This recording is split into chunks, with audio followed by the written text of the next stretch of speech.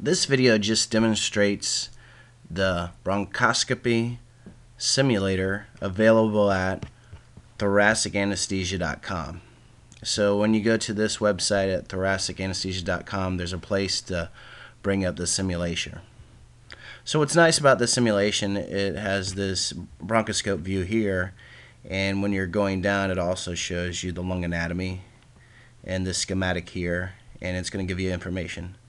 So I'm just going to show you some of the information. Like if I look in here, it'll say what it is. We're in the left mainstream bronchus, and it'll give you a little information down. So it helps you identify structures in the airway as if you're performing a bronchoscopy. Also, you can go down you can control the bronchoscope. Let's go down the right main stem first. So we're going to go down, and I'm just clicking on these arrows now. This is how you control the scope, and we can advance it a little more and get different views.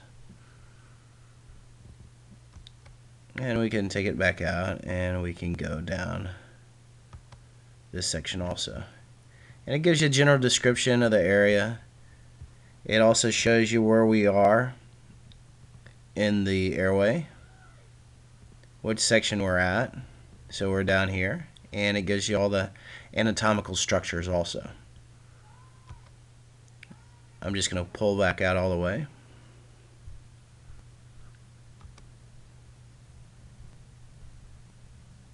And get back to the carina. And then the same thing, we can go down the left side too. So this is a nice tool for airway review, anatomy review of the bronchus tree. That's all.